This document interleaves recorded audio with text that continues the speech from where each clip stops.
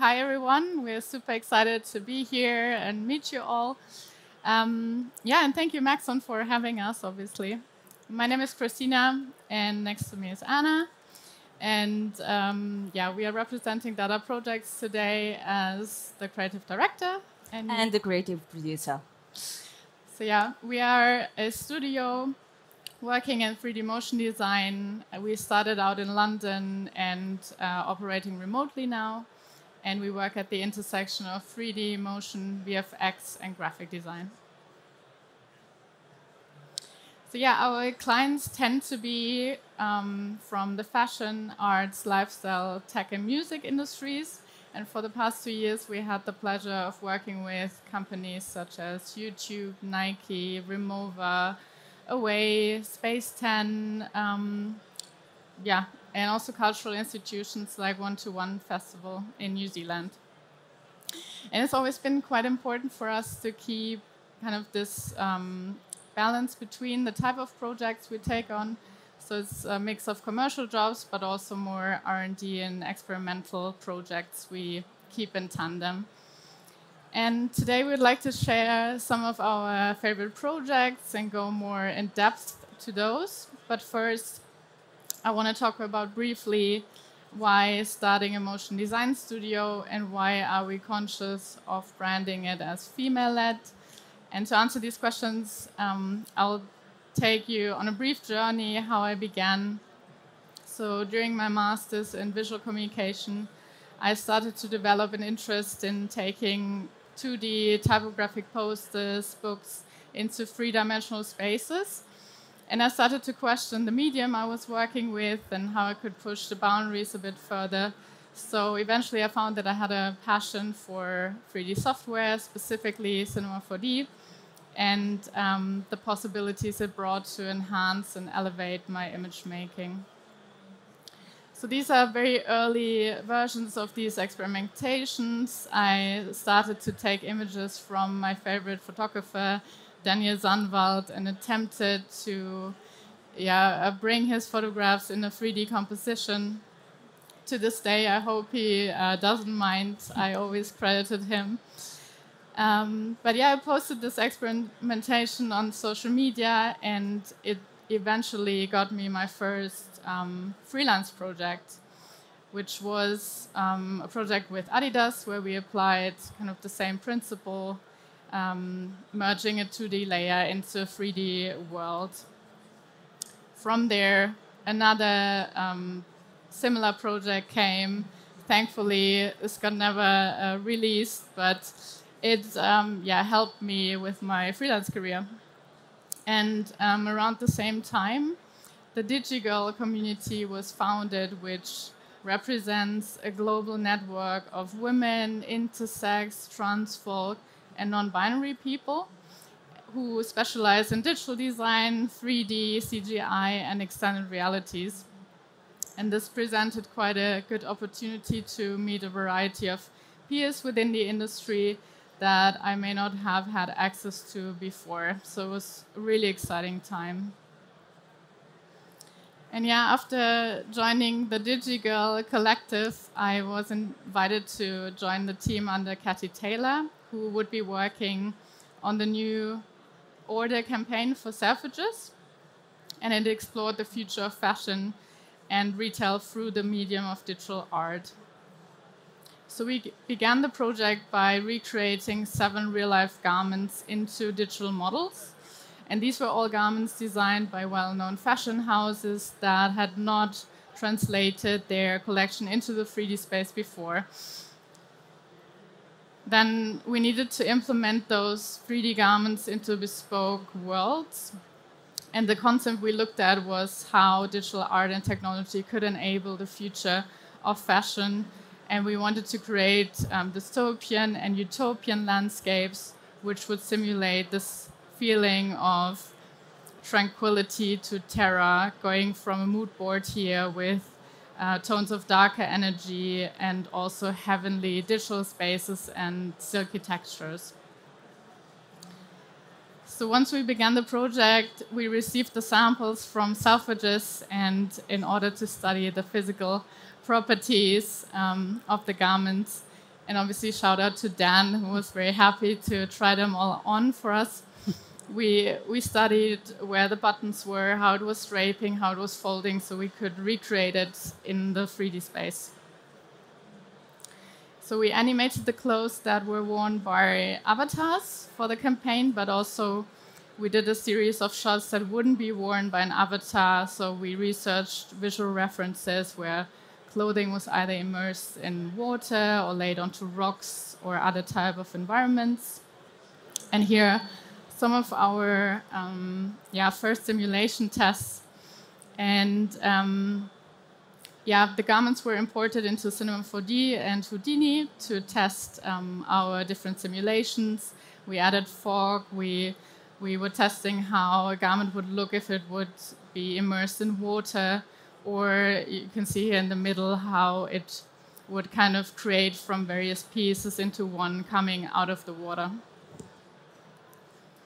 Then we also created a number of accessories in Cinema 4D, and then really went into developing different environments until we were happy with the mood.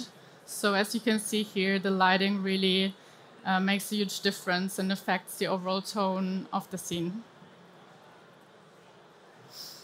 Then I should mention that removing the avatar was quite a deliberate choice. So for us, it added an aspect of surrealism, clothes walking on their own. If we would have had to design an avatar, it would have been quite distracting from the beautiful clothing. And also we liked how eerie it looked. So it really tied into this dystopian look we were going for.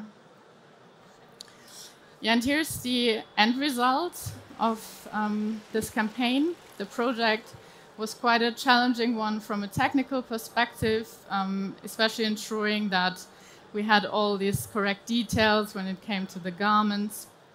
But it was a lot of fun. It was the first time I had ever worked in an all-female, led female non-binary team, so it was obviously super gratifying to go through that process and see how collaborative it was. And yeah, you can see that the garments animate softly and slowly through the wind. We aim to create these quite impossible fabric motions to mesmerize the viewer throughout the film. And something you might also have been mesmerized by was the way the avatar's breasts jiggle. And you may be wondering how we did this. So with the avatars on this project, we used DAS. You all know it, a huge library of pre-rigged avatars and 3D models that are available. You can use for any project. And for some avatars, you can control the way the breasts jiggle. And in fact, for some of the female avatars, you can also control the way the ass jiggles. You can choose a few different types of avatars and poses. Maybe you want an avatar who's flirty, chatty, and friendly, hardworking, but still looking sexy. Or you're looking for an avatar who knows what she wants or doesn't know what she wants. The library gives you all the options. Or maybe you also want to choose between sexy stretching or sexy fighting with daggers. But to my point, you can see that within the industry and the images we consume, we are tuned to kind of a specific type or women, which personally for me has always been very tricky to relate to. And these 3D libraries that are available to small and mid-sized studios are often limited with their diversity, lacking a wide range of body types, proportions, skin tones, gender expressions. And we are simply viewing these models through the male gaze. So what you're seeing here, by the way, is a plugin that lets you adjust heels and seemingly only for women's feet. So the question is, Is our industry simply perpetuating the stereotypes that women and non-binary folks often fall under in real life, but now in digital spaces and imagery? And as my freelance career grew, I noticed that many of the incredible studios I admired were often not led or owned by women. And I worked for places like The Mill or Superimpose, and I noticed that the teams were predominantly male. And this is not to say that they aren't amazing studios to work for. I always had impeccable experiences, but there was this constant question in my mind. So where are all the CGI women? And every project that I worked on, and I found myself to be one of the only female artists, I found that something needed to change. So 2 years ago, I felt like I had enough experience to start a studio. Some people may not think it's important, but I had a strong urge to brand it as female-led in order to point out that it's an issue, and we are working on changing that. And the industry has been and currently still is dominated by a visual language that sometimes feels a bit stark and austere. And I've never felt I have much of a connection to these aesthetics. So with the studio setup, we try and inject the softer energy and stepping away from this colder aesthetic. So we aim to challenge diversity and increase the visibility of women in digital design, and we aim to challenge the diversity shown within the images we create. So we see Dada Projects as this playground to get more women inspired, to invite anyone to work with us in a relaxed, comfortable environment, as much as a fast-paced industry allows for that, obviously, but we are trying our best. But I guess I also have to be very honest and say that it's not always easy. I'm always second-guessing myself, asking questions like, who am I to start a studio when there are so many incredible people out there? What happens if I don't manage client expectations? What if I find out that running a business is not for me? And I think these questions are inevitable and very prominent, and somehow as women we often have a higher level of self-doubt. But yeah, ultimately I'm very happy with where we are right now. So for the past 2 years I kept on going together with Ana, and we hope it inspires other females to do the same. So yeah, now I'd like to share with you some of our favorite projects, and in particular the rebranding and teaser development for One-to-One Festival. It's an electronic music festival in New Zealand, and it brands itself as this 3-day dance odyssey. So being passionate ravers ourselves, we had a lot of fun developing the concepts and understanding how to make the festival's appearance more striking and compelling for potential festival enthusiasts like ourselves. So our aim was to create this visual language that reflected the festival's site in New Zealand. It's happening in these beautiful fields of South Wairarapa and containing everything from ancient caicatea trees to portaloos to forest clearings, and also a lot of concrete bunkers. So pretty much a stunning mix of brutalism and nature, which was eventually revealed to us during the concept phase. So we wanted to focus on these detailed crops of indigenous nature, showcasing their textures, variety of forms, and then have this interrupted by brutalist elements covered in reflective material that would then kind of mirror these natural surroundings. So creating a captivating sense of nature and brutalism. So yeah, from here, we started to develop the teaser sequence. We began to thoroughly research the native flora and fauna of New Zealand, and we recreated those specific flowers in 3D. This, for example, is the Rava Rava, New Zealand's honeysuckle plant. We also recreated the Gloriosa lily. And this is quite a famous tree in New Zealand, the New Zealand Christmas tree. It's called Pohu Tukava in Maori. And from here, we started to rigging these plants for animation. So we were aiming for quite a tranquil mood. So everything you see in this teaser will be quite kept in slow motion and flowing in the wind. And then we also sculpted a library of these brutalist assets we could then use as a base to build our scenes and merge them together with the natural objects. And these geometric assets were all built in Cinema 4D with volume measure, builder, additional smoothing layers, and applied noise shaders, and then taken into ZBrush in 3D code for final touches and details. We gave them also these rugged edges and surface imperfections to really create a more realistic look.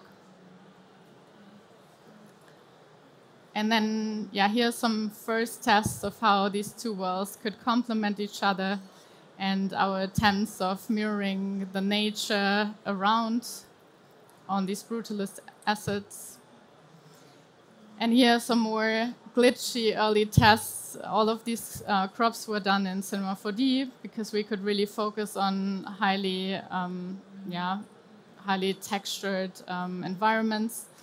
And in terms of art direction, we chose the lighting and colors to best match a mood of warm, sunny, peaceful place, but also energetic tones and kind of fun vibes. Then we also wanted to show a time lapse occurring in the teaser, so going from a cycle of daytime to more ravier nighttime environments, and we did this through projecting some light effects onto these plants, working with LED lights, pulses, and shimmers. And this is the final result.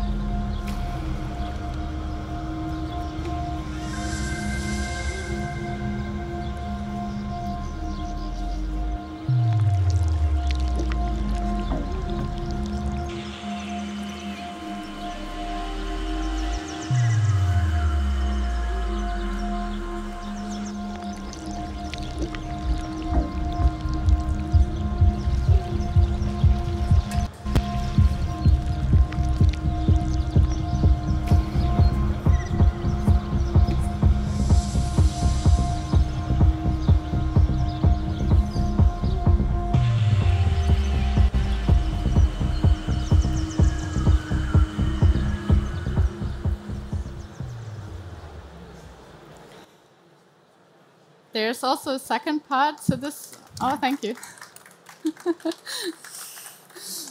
There's a second part to this project, which was developing the visual identity and branding. So we had to then experiment with incorporating the more 2D flat graphics into the 3D environments. And this little part of the presentation is, less Maxon heavy, but as graphic designers, we still love to show how we integrate our 2D graphics into 3D compositions. So for these graphic elements you will see, we looked at more brutalist, geometric shapes, as well as architectural maps of those buildings. So we worked with round shapes that represented a heat map of moving bodies from above. And then all this came together with the help of the 3D scenes we created. And here are some very early tests for the typography. You can see that kind of the rounder shapes also added a bit more dynamism and fluidity to the more rigid and blocky shapes. And from here, I will just skip through because we did a lot of tests to figure out what the right language was. This is also a collection of work in progress. We tested out different layouts, colors, typefaces, color combinations, as you can see. And then really went into doing experiments with the logo, separating it, bringing it back together. Here it's really based on brutalism, for example, but we felt it was a bit too rigid and went back, tried even more until we felt it came to language that was very playful and fun, and we're really happy with this. So by the end of our visual exploration, we landed on this graphic language that had a mix of bolder type that represented the brutalism fonts and more like finer, elegant fonts to represent the natural side. And yeah, we used some playful O's and elements that would be intermixed with the type. And then here's a look at the final templates for the lineup announcement and the artist tiles. And as you can see, this project really encompassed our love for graphic design and 3D motion in a way that was really rewarding and fun. So yeah, Anna's turn. Basically, since Dada launched, and as we are labeling ourselves as a female-led studio, we have noticed that other companies find us, have a desire to collaborate with us because of that reason. For example, there was a creative director at Nike that contacted us to create versatile visuals for an event celebrating females throughout history. Her Rise highlighted the role of 13 sportswomen across sports as basketball, swimming, weightlifting, or track running. We decided to distill each sports key motif and design each scene to include the iconic swoosh logo to add in more details, while adhering to a minimalist aesthetic to create timeless visuals. Here you can see some of our R&D tests of this very experimental project. We created industrial sets and wanted to allude to the motion. We wanted the motion to allude to being on a gym. So you have a lot of these motion, like, things being stretched, pushed around as if you were punching them in a gym. So you have inflated and deformed balls and foam blocks, only in slow motion because they like to keep things elegant. All of these was had a very pared back color combinations because we needed to adhere to the Nike 50th anniversary campaign brand guidelines. So you just have black and white and those orange highlights. The final animations were integrated on stage, but also printed for posters on social media.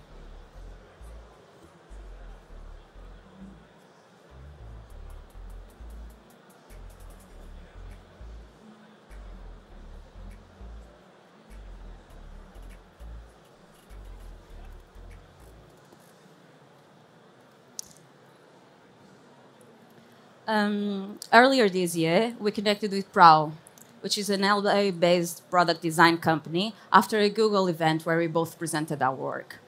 The similarities between our values on sustainability and promoting females in design were super aligned. Luckily, they were testing a new product precisely when we were looking for a biodegradable product to make some visuals for. We decided to make a teaser video to promote their new circular chair that's made from hemp. They sent us loads of assets, loads of photos of the behind the scenes. They really wanted us to feel inspired by the materials they were testing, and it was great to have insight into how a sustainable chair gets crafted. We were asked to create a clinical spot, but we wanted it to push it a bit further and create an animation inspired by those how it's made videos. Maybe some of you remember those from the 90s. This meant we wanted to represent a whole circular process from assembly to the composition. We used Miro to draft our storyboards, testing different narratives. And then, as Prowl was selectively picking each one of the chair's components, we tested how we could create the manufacturing process within Cinema 4D. These are some of our first animation tests, both for the bubbles and viscous liquids. For this teaser, we wanted to translate, for example, how this PLA glue gets mixed with the hemp fibers, how the material is poured into the injection mold, and how the bio-maize material changes color. We did loads of tests and wanted to create different designs. We tested many different versions of the metal box, how we could integrate the branding. We really like to add some unexpected details. So, for example, in the middle of the material, you can just about see some fluorescent speckles.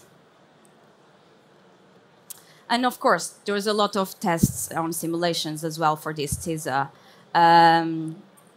We wanted to, for example, on the left, you can see the PLA material combined with the hemp fibers, or on the right, allude to the cushion, how it can easily be decomposed when you throw it in your back garden.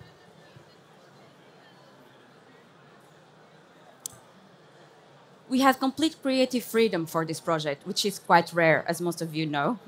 So we used it as an excuse to try an idea that was brewing with us for a while. We wanted to introduce these robotic camera movements and intercalate those with calm pan shots. This was an effective way to allude to the industrial environment where the product gets made without adding an actual robotic arm. You've probably seen loads of new adverts now have a robotic arm, so we really didn't want to be repeating it. So we just hinted at its presence through motion and edit. It all came beautifully together, combined with bright futuristic lights.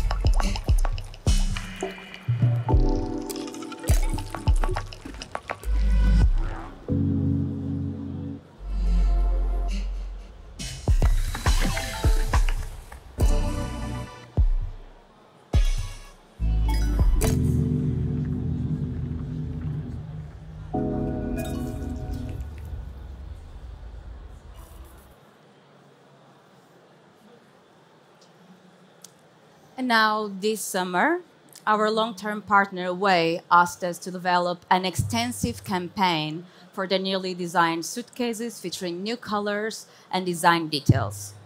We needed a plan that allows us to execute all assets under 6 weeks. So our idea was to showcase the suitcases rolling in an imaginary bright kite walk. The sleek and empty white space allowed us to play with a very graphical visual language, highlighting the bold new colors. This is a little bit similar to the Sugar Babes back in the 2000s, with a much lower frame rate. I believe that you should never underestimate the power of what you let your kids watch. Having everything happening on this white set, the task was to surround this hero product with elements that related to travel. Actually, in this process, we realized that almost anything can be related to travel. Here you can see some of our early style frames. For this one, we wanted to keep everything quite minimal and elegant by distilling nature into a more graphical approach. We crafted well-balanced compositions with perfectly rendered natural elements.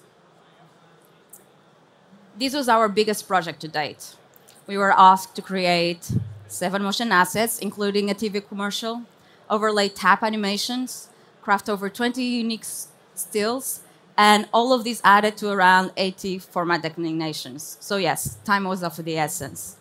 We designed all assets within Cinema 4D, creating travelscapes ranging from city trips, monuments, museums, outdoor activities, you name it. We went to mountaintops and deep down to check some marine corals. Yeah, and for our scenes, in order to make them very detailed and full of variety of flora, we use the matrix object a lot. And following, I'll show you briefly how we're often designing our scenes to make them look most realistic in terms of scattering of natural material, but then also infusing some, a surreal twist with vibrant colors. So we've got different kinds of cloverleaf variations here, and we're going to use them to cover these rock formations. We make sure to put them under a null to contain it. Then we've got our connector object with our rocks underneath in a nice composition. And this is also important to use the connector object to combine it in one mesh. Then we create the matrix object, set it to custom objects, drag our cloverleafs into it, and then adjusting, obviously, the amount and scale until it feels right. There's lots of testing. And then we add a shader effector to our matrix object to distribute the grass. And then we create a custom shader with a layer, and this layer serves as a mask. So we then create a circular gradient in which we can distribute the black and white areas. We also add a little distort layer to introduce variations in the gradient. making it look more imperfect. And afterwards, we add a random effector to introduce a bit of randomness to grass blades orientations. And then it seemed to us that the grass was too evenly spread still, and there was some empty spots missing. So we added a plane effector that would drive the empty spots on the rocks. And again, we add a shader field, we add noise, we play around with the scattering until it feels right and looks most organic and natural. Like you can see here.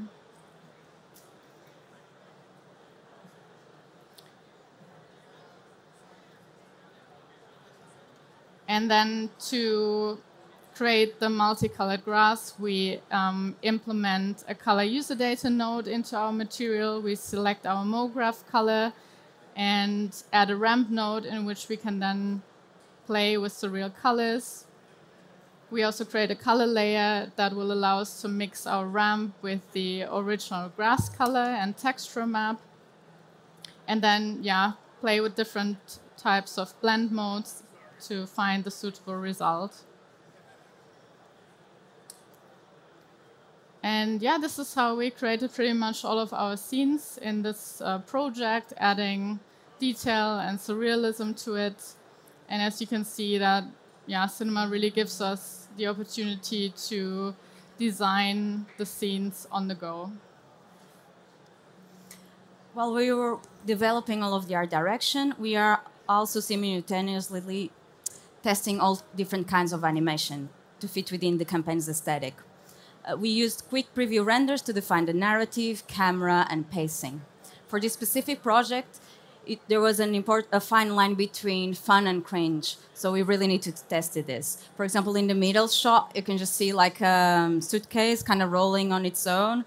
The client found this to be a bit too independent or spooky. As you know, R&D and experimentation are essential for the design process. At Dada, we like to take great care of all the small details. Testing timings, edits, and transitions are essential to make sure everything runs smoothly and before we set up each independent scene.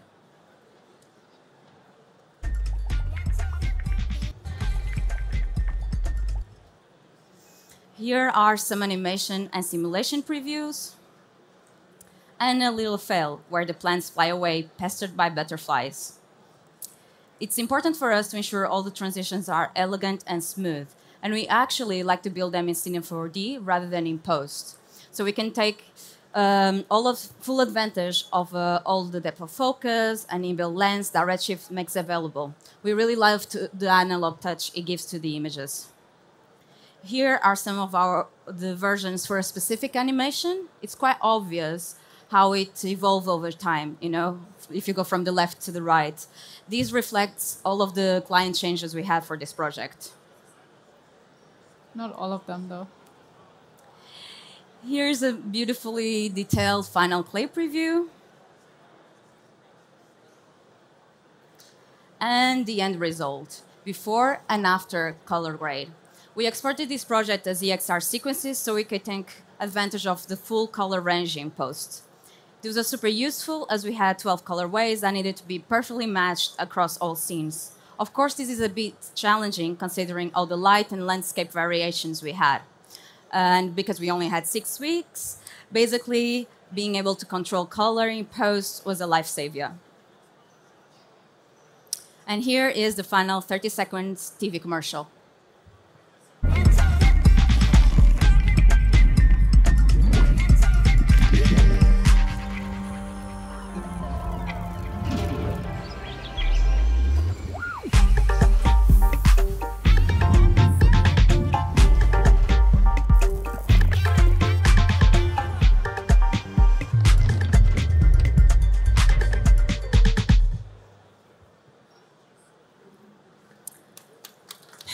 Thank you.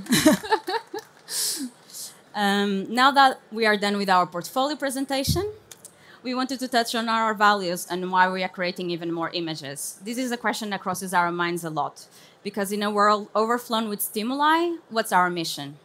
In short, when we both started our careers in 3D, it was very rare to see any women in creative or leading positions. So now we want to open doors to more women and non-binary individuals into the blooming industry that's 3D motion design. You can say that the images are the medium in this case, not the end goal. So Dada Projects exist to break down the barriers that often prevent individuals, particularly women, from entering and thriving in the 3D world, create a space where technology is not seen as intimidating or exclusive, inspire and empower individuals to take control of their own digital futures, aiming to shift the disparity in a male-dominated industry. And how do we run Dada, you may ask? Leading by example, we want to create a safe work environment where collaboration is encouraged through empathy, trust, and radical candor. Yeah, and we couldn't leave this booth without giving some screen time to awesome women who work in the 3D space. We are so inspired by observing fellow women who are working and succeeding in the CGI space, but there is still a clear lack of female-led, female-owned practices in the spaces we operate in. And we feel as though it needs more representation also at a director's level to show young aspiring designers that this is a career that anyone can participate in, enjoy, and not feel like they aren't seen. So yeah, we have this long list of collaborators we are dying to work with in the future. So we wanted to share and celebrate some of them with you. This is out.